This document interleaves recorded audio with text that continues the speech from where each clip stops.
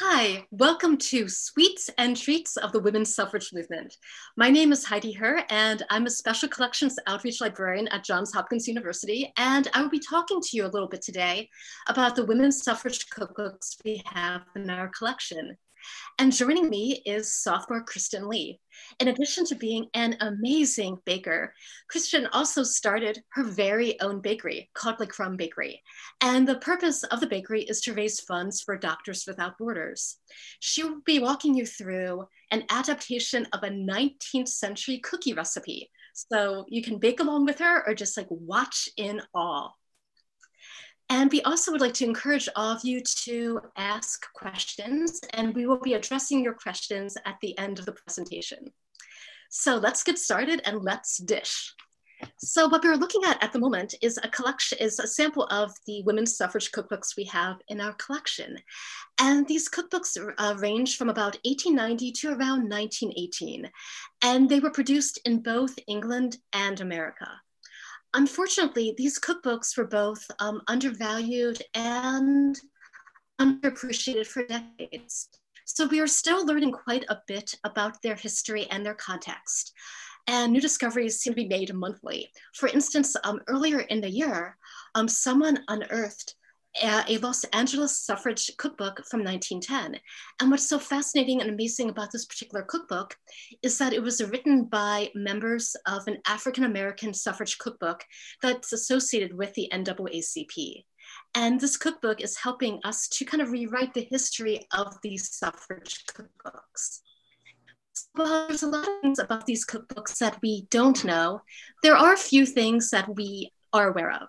For one thing, we know that these cookbooks were quite popular and that they were issued by several different local suffrage organizations across America and later in England. And we also know that these suffrage cookbooks were inspired by community cookbooks. And community cookbooks became quite the thing in late 19th century America, and they're still in existence today. For those of you who are unfamiliar with the concept of the community cookbook, essentially they are kind of created by women who are associated with maybe a religious congregation or a civic organization. And they would contribute their own recipes to cookbooks that are meant to be fundraisers. And their names are often attached to the recipes. So you can kind of recreate various networks by looking at these cookbooks. And these suffrage cookbooks are no exception in that regard. And indeed, the fact that names are often associated with these recipes are crucial when you think about these cookbooks being a tool for advocacy. Cookbooks, and in particular the community cookbook, were a realm where women could write. It was deemed to be respectable. No one was gonna fluff any feathers by contributing a recipe to a cookbook.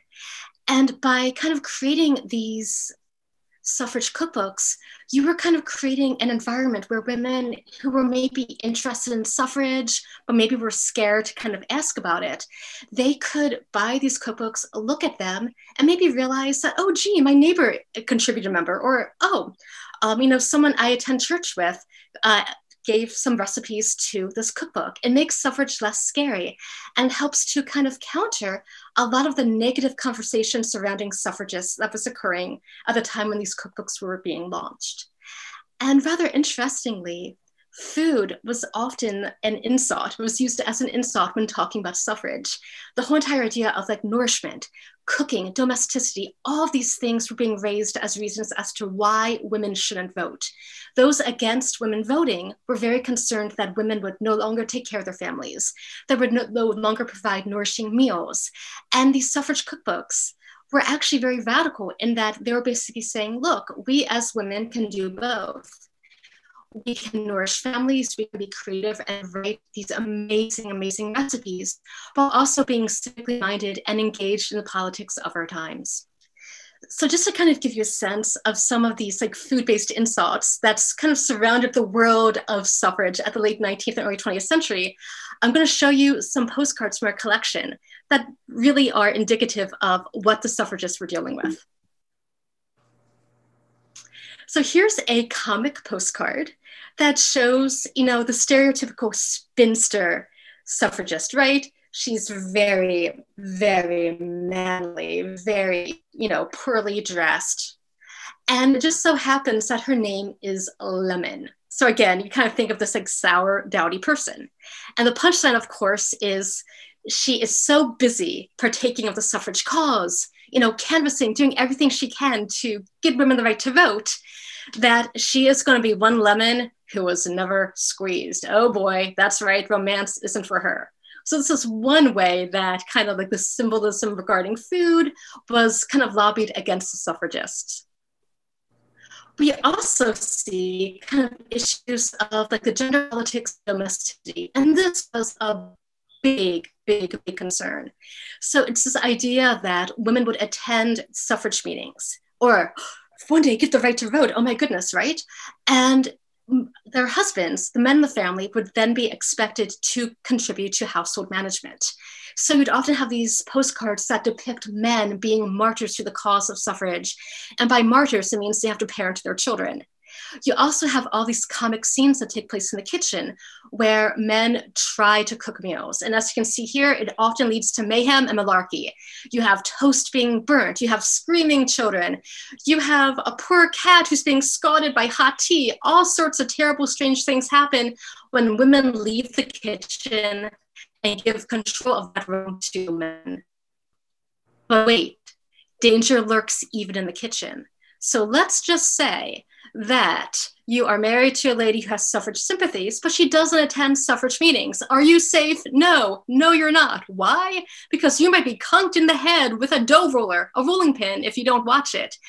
And the rolling pin in particular became one of the big anti-suffrage symbols. You see this all the time in political cartoons and of course in postcards. And as you can see in this one postcard showing the two kids, children start out young, learning to terrorize men with household implements. You believe in women's suffrage, don't you? If you don't, you're going to get bopped in the head with a rolling pin. So these images were comical, but they also underscored this truth, this real fear that people who were opposed to women's suffrage had, that stereotypical gender roles would be reversed, that no one would be thinking of the children, that families wouldn't be nourished. All of these concerns come into play when you look at kind of like food culture and popular culture and how they combined to kind of showcase anti-suffrage sentiment. However, the suffragists were keenly aware of all these things happening, and they kind of decided to reclaim some of these symbols, thereby kind of showing that they had a sense of humor about themselves and that they were very aware of the arguments against women voting. So one of the things that ended up becoming a trend in suffrage circles was the suffragette dough roller. Unfortunately, we don't have one in our collection, but Heritage Auctions back in 2010 sold one. And the image you see here is from that 2010 auction. So apparently this was, of course, a trend, right? And this is actually quite clever and quite funny. You had suffragists kind of creating these novelty dough rollers, and they were labeled with a slogan that said, "We have had the big stick," referencing President Roosevelt and his, slogan about speak softly, but carry a big stick, but they're applying it to suffrage. So it says, "We have had the big stick, but now let's have the big rolling pin." And the other side of the label says, "Let's roll in women's suffrage." And apparently there's some evidence that women in suffrage parades would actually walk while kind of like carrying around and like displaying these suffrage dough rollers. So again, it just kind of shows that like the language of the kitchen, these tools, these symbols, they were a crucial part of the discourse surrounding women and the rights to vote. And we also too see a lot of these suffrage organizations really kind of taking advantage of this in terms of marketing.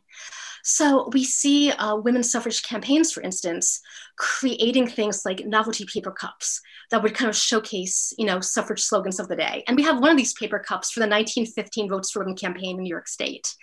And what's so great about it is that the water that you hold in the cup, it's meant to nourish the body. But then, of course, you add on to the symbolism, which is that water nourishes the body, much like voting nourishes the soul. And then you also have a lot of businesses kind of jumping on the suffrage bandwagon.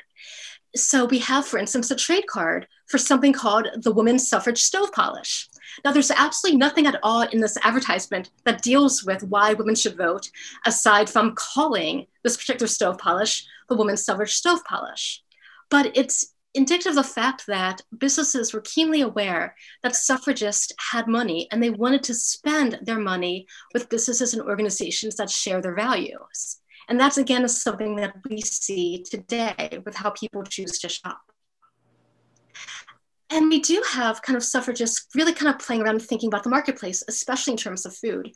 And we do see suffragists, for instance, selling their own coffee and selling their own branded tea. So they were highly attuned with kind of the food marketplace and the consumerism surrounding food production. And all of this noise, all this context contributed to the development of the very first women's suffrage cookbook. So current evidence suggests that the first suffrage cookbook was produced in Boston in 1886 as part of a kind of fundraising campaign for a suffrage festival and bazaar.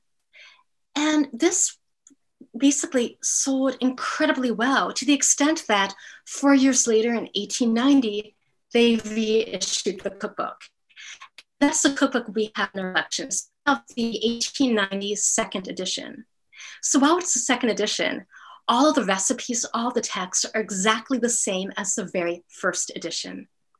And it is from this women's suffrage cookbook, the 1886 and 1890 editions, that we have our featured recipe for molasses cookies. And before I hand it over to Kristen, it should be noted that if you do try to recreate any of these recipes, you'll notice that recipe instructions are very different today than how they were in the past. You don't have information regarding serving size, regarding accurate measurements, and regarding the ingredients that you need. So if you do decide to recreate these things, you have to be like Kristen and be quite creative and very, very adaptable. And with that, Kristen, show us your cookies. Yeah, thank you so much for that presentation, Heidi. I had no idea there was such a rich history behind these cookbooks. So with that being said, today we're making molasses chocolate chip cookies. And we're going to start off with taking your sugar and combining it with the molasses.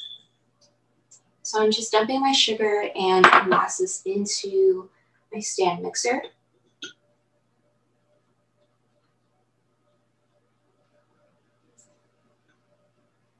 And then once you have everything in your stand mixer, what you want to do is you want to put it on a pretty low speed so that the sugar doesn't get everywhere. But you want to mix it until it becomes all homogeneous.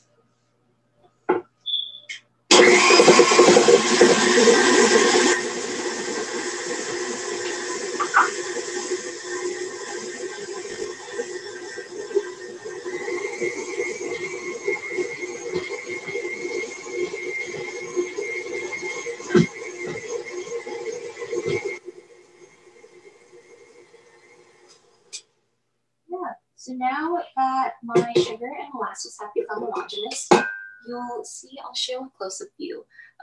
It looks kind of like a very wet and dark brown sugar. And in essence, that is what you're making. Since a form of brown sugar is molasses and white cane sugar. So what you're gonna do next is you're gonna take your butter, and the recipe that I created or adapted from calls for a cup of butter. And what I did was I melted the butter so that it would mix more easily with the sugar and molasses. And so I'm going to pour in all of my melted butter. And once again, start on a low speed so that the butter doesn't splash everywhere. And I'm going to mix it until it becomes all homogeneous again. It takes on this kind of caramel-like color.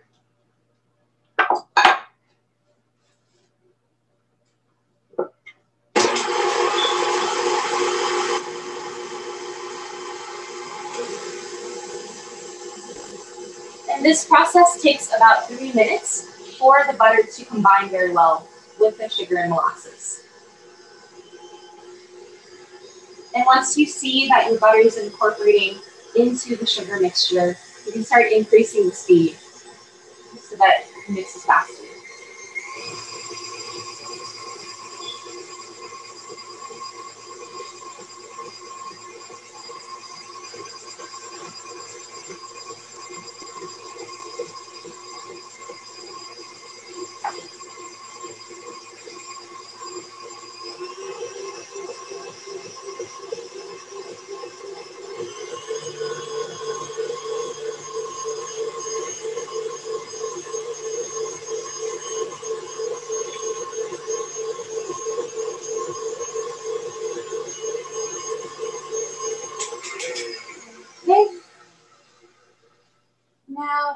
everything's mixed together, I'm just gonna add in a splash of vanilla.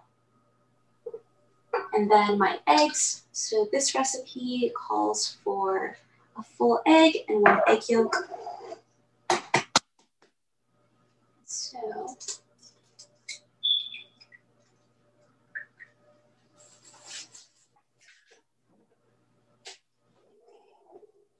I'm just going to use this bowl. Egg whites in. Egg whites and my yolk separated.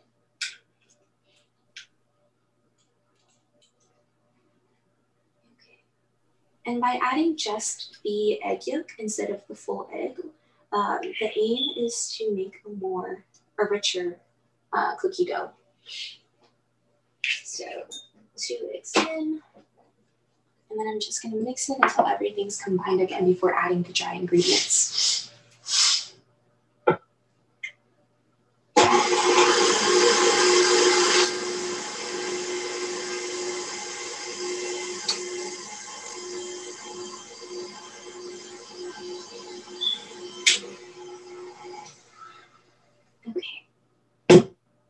And here I have some all-purpose flour and some baking soda. You can use either baking soda or baking powder. It doesn't really make a difference in this recipe. But if you are using baking powder, I would just triple the amount that you would use for baking soda. And so with the dry ingredients, I'm just going to pour it into thirds and not all at once so that the flour doesn't get everywhere.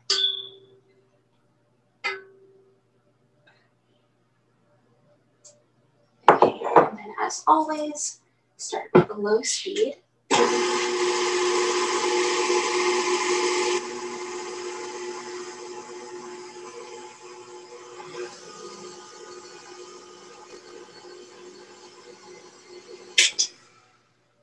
And with the cookie dough, you always want to make sure that you mix the dry ingredients just until they're combined.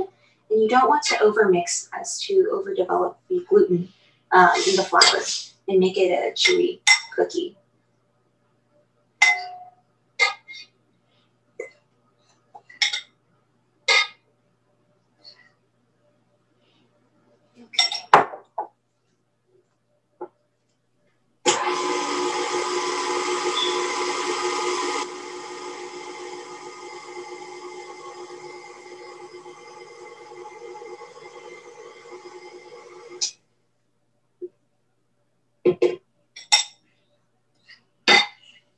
Pour in the last third of the flour.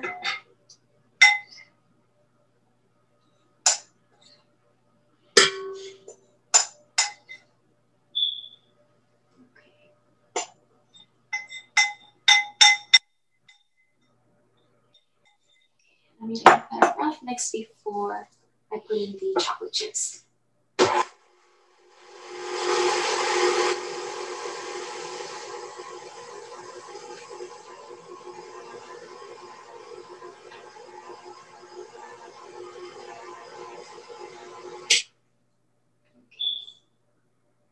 Now that everything's combined, you'll see that the cookie dough is a lighter color with everything mixed in. And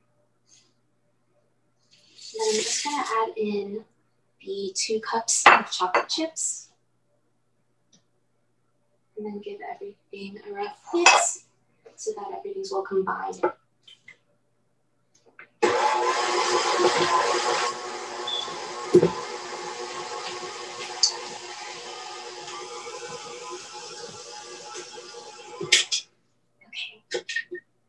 So now that everything is combined, I'm just going to scoop down the cookie dough on my paddle attachment.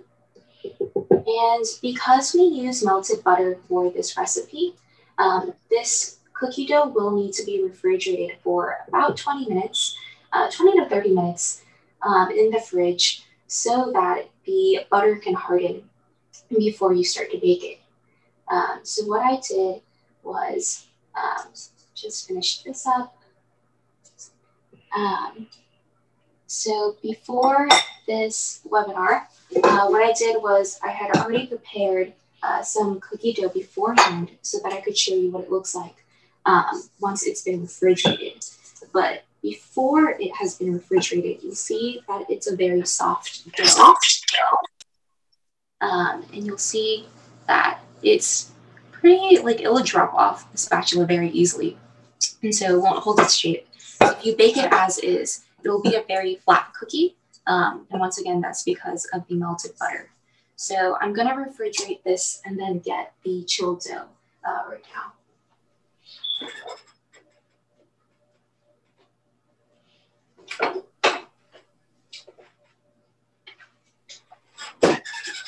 And so with the chilled dough, what I like doing is to use an ice cream scoop. And right here, I just have my baking pan with my silicone mat so that I don't have to use parchment paper. So here's my chilled dough. I'll show you that it has a harder consistency. Okay. And here's my ice cream scoop. So I'll show you again with a spatula on how it hardens. And it's a pretty thick dough. So you'll see that it's pretty hard. This was refrigerated overnight, but 20 minutes is more than enough. So what you want to do is just take the ice cream scoop and then scoop it so that it's hard, so that you have a full scoop, and then you want to place about 6 on each silicone mat, and then place it in the oven for 8 to 10 minutes. You want to check on your cookies about 5 minutes into the baking process to make sure that they're all baking evenly. If you notice that they aren't, what you want to do is take out the pan and then rotate it so that all your cookies bake evenly. Right now, I'm trying to scoop these, but because they've been refrigerated overnight and I didn't take them out earlier, they're pretty hard to scoop. So I'll just let them rest there for a bit. But for me, if you want really soft cookies, I'd recommend baking them for about 7 to 8 minutes. And then if you like cookies that are a little crispy around the edges and are on the harder side, then I'd recommend going for the full 10 minutes. And so once they're done baking, you can take them out. And usually I have cookies resting on a cooling rack. But because these are so soft after baking, I recommend keeping them on the baking tray while they cool, which will take about another 15 to 20 minutes. And once they have cooled, what I did was I went ahead and baked a batch last night to show you what they looked like when they were cool. And so once they're cool, they will look like this. And, oh, I'm so sorry. Before you start baking them, what you want to do is you want to sprinkle some sea salt onto each of the cookies, and you want to be pretty generous with it so that the salt brings out the flavor of the molasses and the chocolate combined. And especially since we're using dark chocolate as well, you really want to bring out that flavor by using the sea salt. And I find that the best sea salt to use is molten sea salt, where there are huge salt crystals so that you can see the little flecks once you finish baking them. And so once you sprinkle that, again, bake 8 to 10 minutes and you'll be done. And so once the cookies have cooled down, this is what they'll look like. And I'll take one and break it, and you'll see that it's pretty soft, even though they're baked overnight. You can see that they're still very chewy, and they're just crisp right around the edges. And I baked these for about 9 minutes. So they're a little in between the kind of crispy edges and the soft center. And so that's what they'll be like. And I think that these are best eaten right when they've finished cooling so that the chocolate is still warm and gooey in the center, and then all the edges are cold. So that's the recipe that we adapted from the Women's Suffrage cookbook.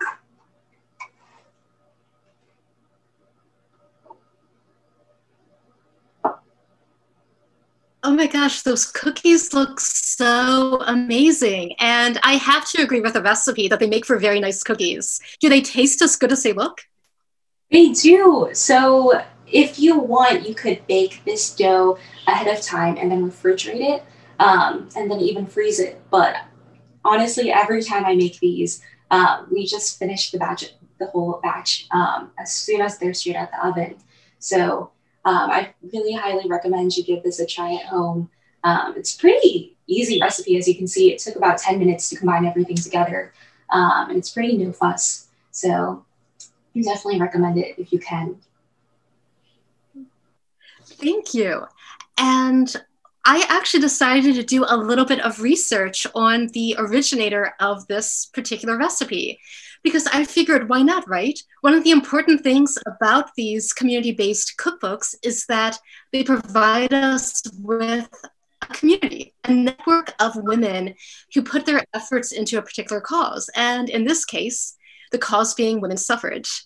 And I actually found something incredible. I found out that it's not Ellie A. Hill, but rather her name is Ellie A. Hilt. So her name was misspelled in both editions of the Women's Suffrage Cookbook. And apparently this is a thing that happens to women in her family. Even her mother's maiden name is misspelled time and time again in official documents. But I decided to see exactly, I wanted to find out who exactly Ellie A. Hilt is. So I went into a bunch of genealogical databases and I found out some interesting information about her. So for one thing, she was born in 1852, which right off the bat is fascinating to me because the Seneca Falls Convention, the big women's rights convention, happened in 1848. So Ellie A. Hilt was really born into a society that was grappling with and dealing with issues surrounding women and their place in the political world. We also found out that she married someone named Charles Emerson Hilt in the 1870s in Natick, Massachusetts. And she lived her entire life in Natick, Massachusetts. And she died rather young in 1899 from sarcoma or, basically from a type of cancer. And we see time and time again that her last name is misspelled, and not just in suffrage cookbooks, but in census records, in marriage documents, you name it. Her name and her husband's last name are constantly misspelled. So it was a little bit tricky finding her in the historic record. But one of the things became quite clear about her is that she took women's suffrage very, very seriously. And her name would pop up in some of the legislative records that are online for the state of Massachusetts. And it turns out that she was involved in a pretty prominent suffrage campaign. One of the things that women in Massachusetts tried to do, because they figured out that getting full enfranchisement might be a bit difficult, they decided to start off small by endeavoring to get women the right to vote for school elections. And we see her name appear as a petitioner for this school vote election campaign. But also, one of the things that I found quite incredible is that she has given a shout out in Elizabeth Cady Stanton's official record of the history of women's suffrage. And this is a humongous 6-volume set that was written between 1881 and 1922. And it was meant to kind of document all of the ins and outs of the American women's suffrage campaign. And, Cady Stanton and the other editors of the volumes they talk about the work that Ellie A. Hilt did. It mentions that she's secretary of the state association, meaning that she was secretary of the Massachusetts State Association. And it talked about her efforts in a war effort. At the time, America was involved in the Spanish-American War. And some of the suffrage campaigns kind of created, care packages for the soldiers. And Ellie A. Hilt was one of the coordinators for the state of Massachusetts. And it's mentioned that she worked herself to death in this service. And though this is just a little blurb about her, it's interesting because we really get a sense of who she is as a woman. She was dedicated to the cause of women's enfranchisement, and she continued to work despite her ill health. And that speaks a great deal to her personal strength and her loyalty to the cause. And I just love the fact that this kind of simple cookie recipe that Christin so beautifully brought back to life is also bringing back to life this forgotten woman. I mean, she doesn't even have a Wikipedia page. So who knows, maybe one of you out there joining us will be inspired to do further research into the life and works of Ellie A. Hilt and give her a phenomenal Wikipedia page that pays tribute to her baking skills as well as her suffrage skills. I also want to briefly jump ahead across the pond a bit to talk a little bit about how suffrage cookbooks were kind of given their own identity in England. So history seems to indicate that suffrage cookbooks became a thing in England around 1912. And they did a couple of things rather differently from their American suffragist friends. So while they continued in the tradition of the community cookbook, they did so with a sense of humor and a sense of business savvy. So one of the things they did was they issued their cookbook with several different covers. So you could kind of like choose the one that best fit in with your lifestyle. And these covers are very interesting. And we have two of these variant covers in our collection. One of them shows this idyllic scene of a boy and a girl underneath an apple tree with, the girl holding a, a little pie, the boy with a sword. But watch out, there's a dough roller, so who knows what type of mayhem will appear later on. I have no idea. But the other kind of cookbook is very interesting because it kind of like shows like the evolution of woman. You begin with like a young girl learning how to cook. She's at her mother's lap, looking at her mother, making something to eat. And then you have this tremendous figure of Lady Justice. And then you have a woman like reading a book with a lamp of knowledge beside her. So this idea that motherhood, that womanhood, all the stuff that kind of makes you into the woman that you are, it starts as a child and you grow into it and you learn not just kind of skills that like nourish the body, but you also too learn about those things that nourish the spirit. You learn about issues of justice. You learn about what it is to be a good person. And you learn about the characteristics that you need to develop to become a productive member of society. But you also do this with a little bit of a sense of humor. And it's with these English suffrage cookbooks that you see a humor enter the scene. And you see this through the creation of a recipe for cooking and preserving a good suffrage speaker. So it kind of takes this recipe into being like a multi-entree kind of thing, right? You have a first, second, third, fourth, and fifth course. And this is all about how to prepare a suffrage speaker so that she will be an absolute delight and super productive.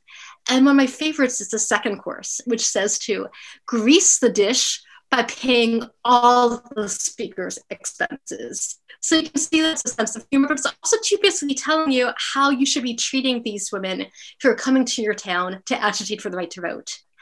And this like whimsy is also wedded to practicalities. So in addition to having these kind of jokey menus, you also have legitimate menus that are meant to nourish suffrage workers with this acknowledgement that these women are coming to town to campaign and they may be working as many as 12-hour days. And if they're coming to kind of support your work, you need to support them by ensuring that they are properly fed. So you really kind of see humor, you see practicality, and you see this idea that food nourishes your entire being. That's more than just what you consume. It is, in a sense, who you are. And this kind of sense of whimsy and practicality is then kind of transmitted back to America via the 1915 Women's Suffrage Cookbook that was produced in Pittsburgh. And this kind of deviates from the norm in quite a few ways from the kind of the typical American Women's Suffrage Cookbook. For one thing, it is kind of very humorous, but also it's no longer a community cookbook. All of the recipes that are incorporated into the cookbook have been tested, and they no longer kind of represent the diversity of the American suffragists in terms of what they wanted to contribute and the types of foods they wish to kind of have you consume and that they wanted to represent. So I do want to show you just how these recipes look. You have things like a delicious nut cake that comes allegedly from an Old English recipe from around 1600. You also have a recipe for Christmas cakes. So whereas recipe books today, they may have a particular chapter or section for holiday cooking, you don't get that in these early suffrage cookbooks. These sorts of recipes are kind of thrown in along with other desserts. So you really have to look for things that are kind of holiday-esque. And you can see with the Christmas cakes recipe, it gives you the list of ingredients, like the butter and the eggs and everything. It tells you to cream the butter, to add sugar and all that, but it doesn't tell you if you're supposed to cook it, if you're supposed to refrigerate it, how many Christmas cakes are to be made, what these things are even supposed to look like. So they're kind of wacky, and you really are left to your own devices to figure out what's going on. And I also just want to show you how humor kind of comes into this one particular cookbook. And you see it with gingerbread. And one thing I have learned from looking at all of these suffrage cookbooks is that suffragists loved gingerbread. They were mad about gingerbread. All these cookbooks have multiple gingerbread recipes. It was a thing. And in this Pittsburgh 1915 suffrage cookbook, you have something that's called Parliament gingerbread. And then you have an aside with apologies to the English suffragists. And this is some left-leaning suffragette humor, right? Because of course, English suffragists hated Parliament because Parliament was denying them the right to vote. It was through Parliament that all sorts of rules and laws were being enacted that ensured that the suffragists were being arrested, that really curtailed their liberties and their rights to protest. So it's kind of funny that they incorporated this recipe, but they had to include a snarky comment too.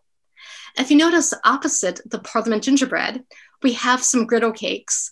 And what I love, again, this wasn't meant to be funny. It was meant to be practical.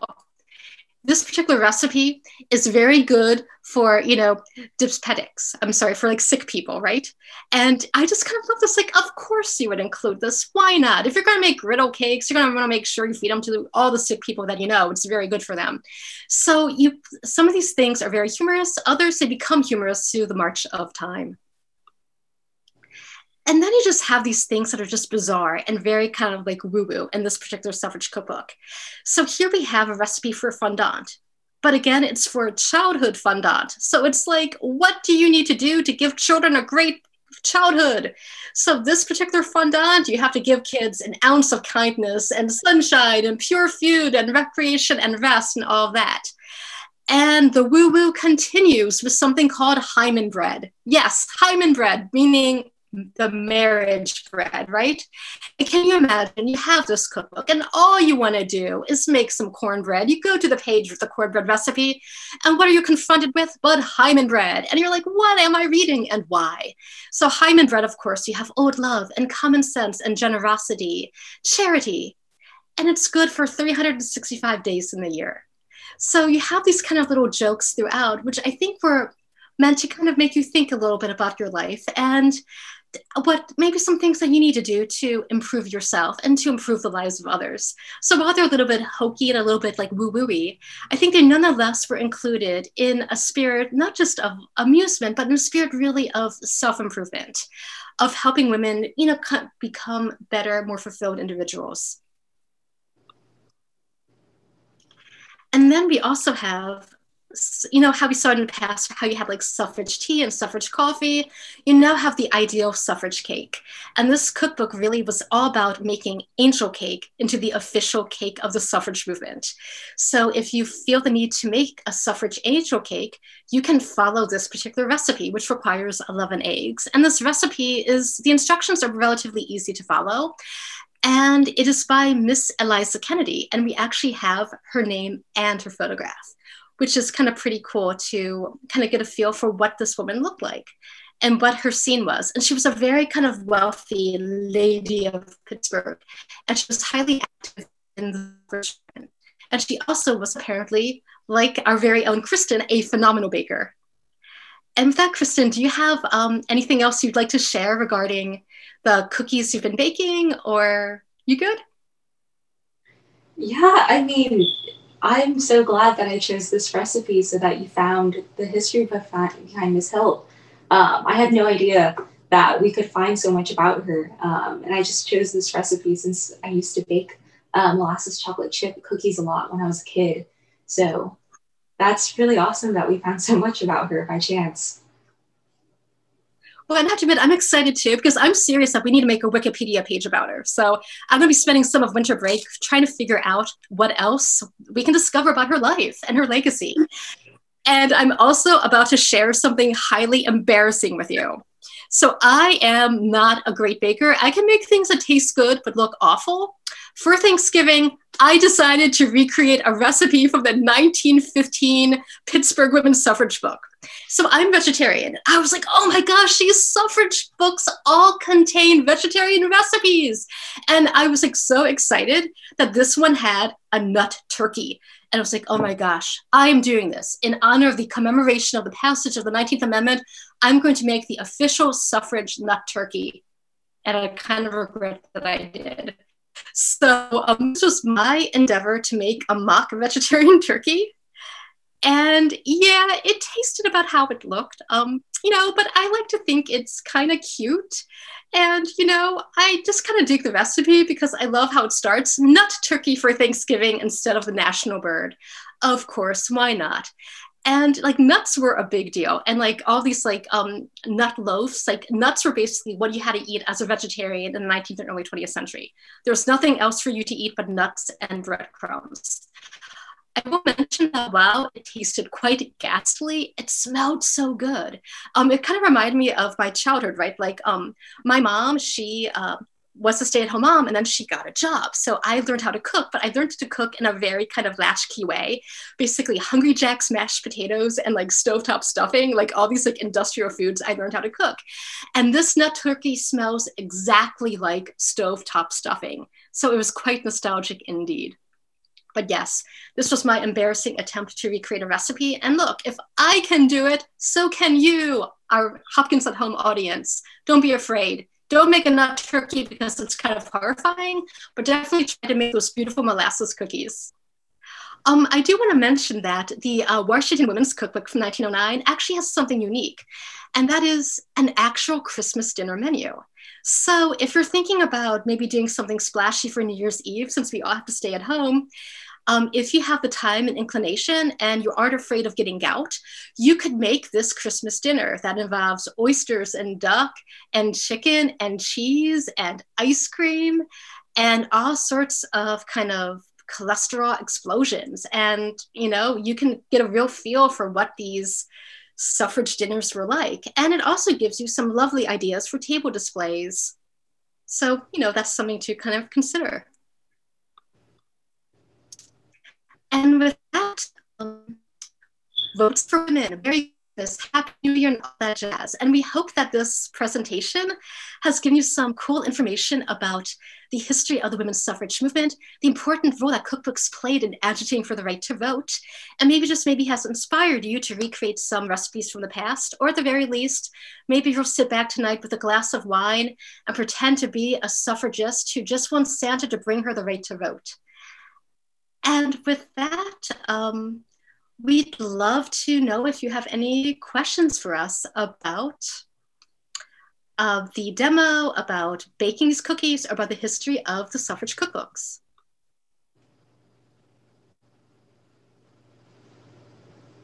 So here we go.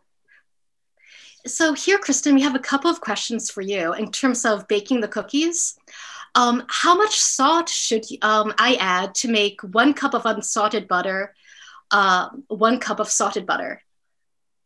So if you only have unsalted butter, what do you need to do to salt the butter properly? Yeah, if you're using unsalted butter, I would just add a teaspoon of regular table salt to the cookie dough before you chill it. And then if you are using unsalted butter, also a tip you could do is you could brown the butter before adding it to your cookie dough so that it adds a very rich and nutty flavor in addition to the molasses as well. And what oven temperature did you use for baking the cookies? Yes, I baked it at 350 degrees, and I'd recommend putting it at not in the middle rack, but towards the top so that the heat from the top of the oven will hit your cookies and give them that crisp edge. And did you have any problems adapting the recipe? Like, were there anything that you had to sit down and really kind of think about or figure out? Yeah, so like Heidi said, and as you can see, the recipes, they're pretty general. They have a lot of leeway to them. And so when I was making these cookies, it was a lot of experimenting of what to do. And I had to remember back to when I was little and baked this recipe. And I had to do a lot of trial and error of just figuring out what the right measurements were and what kind of butter, let's say, should I use room temperature butter or melted butter and what worked best. So a lot of trials into creating this recipe for today's webinar. And you had a lot of recipes to select from. What was it about this recipe that made you want to recreate it? Yeah, so when I was little, I found out about molasses and what it was, I think when I was in middle school. And that was when I really started baking. And I thought molasses was so interesting because if any of you have ever worked with molasses before, and like you open the jar, it smells kind of funny. It smells almost salty, almost, and kind of like soy sauce to me. So I thought it was really interesting how it tasted so good in cookies and breads. Um, and so when Heidi shared the women's suffrage cookbooks with me, and I was going through all the pages and I saw molasses cookies, it really brought me back to when I first started baking. Molasses was one of the key ingredients that I kept coming back to. So I thought I would give it a try again. And so came up with these cookies. Do you have any plans to recreate any of the other recipes? Yeah, I'm definitely going to check out the cookbook and try and experiment with them. As you can see, like Heidi showed you, there were so many interesting recipes. And there's so much room for experimenting with them. And so I'd really love to give it another try. And we actually really encourage everyone, if you want. I mean, look, I shared that nut turkey with you. So, if you would like to, we encourage everyone to kind of share the recipes if you choose to recreate them on social media, especially on our JHU Special Collections Instagram. We would love to see your recreations. It'd be so cool. Oh, and we have another question for you, Christin. How did you choose Doctors Without Borders as the charity focus of your bakery? Yeah, so it's a pretty long story, but in short, so I came back home in March when COVID started hitting, and I'm from Southern California. So we were one of the first kind of counties to be hit the hardest with COVID. And I noticed that a lot of my friends and family were working on the healthcare front lines. And so I just really had a heart for them, seeing how they worked tirelessly every single day on the COVID front lines. And at the same time, I was baking a lot. And what I would do is I would bake a lot of banana bread during that trend, during that time, and I would deliver it to them. And so after much thought, I thought about starting a bakery, which I had been wanting to do for some time. I saw that opportunity to do so.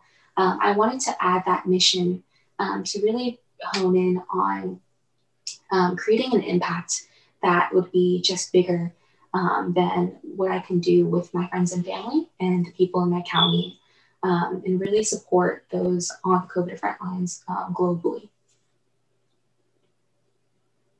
So is the bakery something you will be continuing once everything hopefully resolves itself with COVID?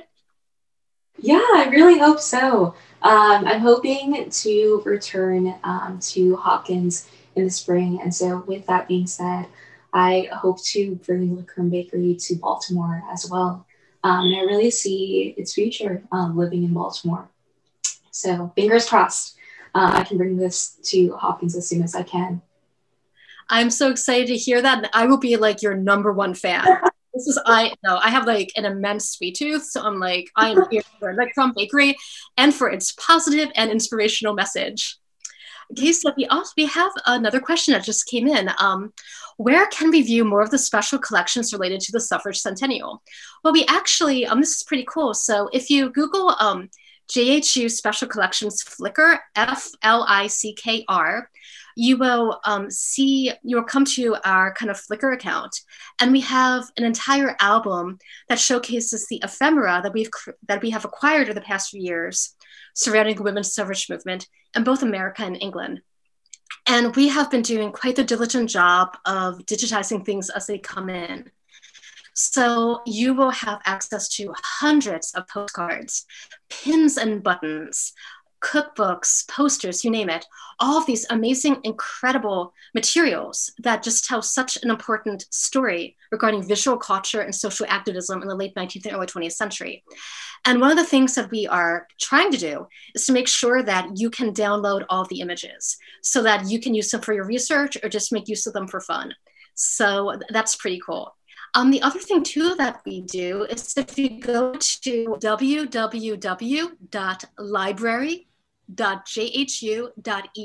We have an Engage with Our Collections page, and from that page, you can download some suffrage cookbooks we created and some suffrage board games.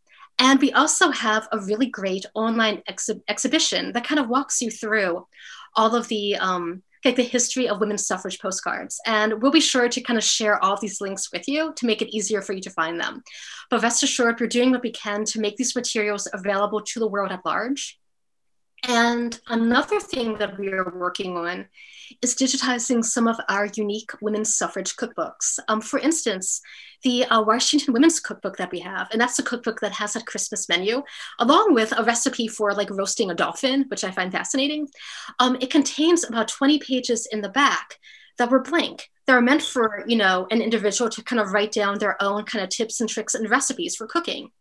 So it turns out that our particular Washington Women's Cookbook is filled to the gills with all these unique recipes that are written in different hands. So we're working on having that digitized. And once that's ready to go, we're going to make that available to the public to download as a really kind of cool, crucial women's suffrage resource. So we have a lot of materials, and we're doing what we can to make them available to not just to kind of Hopkins, but indeed to the world, because they're really important examples of our cultural heritage. And this is something that we hope in Special Collections to kind of continue to purchase. So even though we're coming to the end of the commemoration year, we really are kind of focusing on women's suffrage memorabilia. And in particular, we really want to find materials that kind of speak to women who have been forgotten, the contributions of women of color, of immigrant women, you name it. We really want to make sure that the collection we build is reflective of the entire suffrage story. And unless we have any other questions for you, we're going to wrap this up in a minute or two. And we want to thank all of you for sharing, you know, the holiday season with us. We hope you enjoyed the demo. We hope you enjoyed learning a bit about the history of the cookbooks. And if you are interested in learning more about what we have in Special Collections, I invite all of you to join us in February for our Love in the Libraries mini course. You will learn about the history of Valentines. You'll see some of these incredible and at times bizarre Valentines we have in Special Collections, some of them dating to the early 19th century. We also too will talk to you a little bit about the history of the love song, walking you through some wonderful exemplars in our Lester Levy collection of popular sheet music. And a member of our conservation team is going to show you how to make these Elizabethan lock letters. So these were these very intriguing letters, modes of correspondence that you could basically seal up and no one could read. And these were used for both matters of state and matters of the heart. Quite hubba hubba indeed. So we're really excited about our February event and hope you will join us for it. And with that, again, thank you so much for your time. Happy holidays and happy baking.